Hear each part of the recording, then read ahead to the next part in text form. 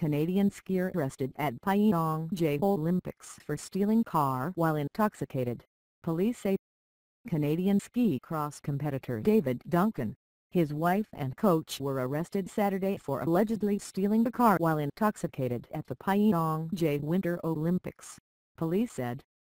Duncan, 35, his wife Maha, 32, and ski cross high-performance director Willie Rain, 48, were accused of taking the car outside a bar just after midnight Saturday and driving it near the Pyeongchang Athletes Village, CBC reported.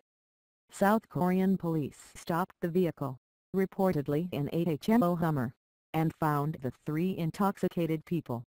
Rain was allegedly driving the vehicle with a blood alcohol level of 0.16, according to CBC. The legal blood alcohol limit in South Korea is 0.05. The three were taken into custody in Gyeongnam and banned from leaving South Korea.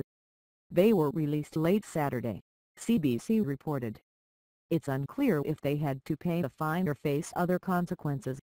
Canadian Olympic Committee Chief Executive Chris Overholt confirmed an incident occurred just after midnight. We have confirmation that individuals attached to our team are involved in the investigation and they're cooperating, Overholt said in a news conference Saturday. We take this matter, of course, very, very seriously. However, until we know the results of the investigation, we're not really in a position to comment much further. Duncan, from Ontario, competed in ski cross Wednesday and finished in 8th place.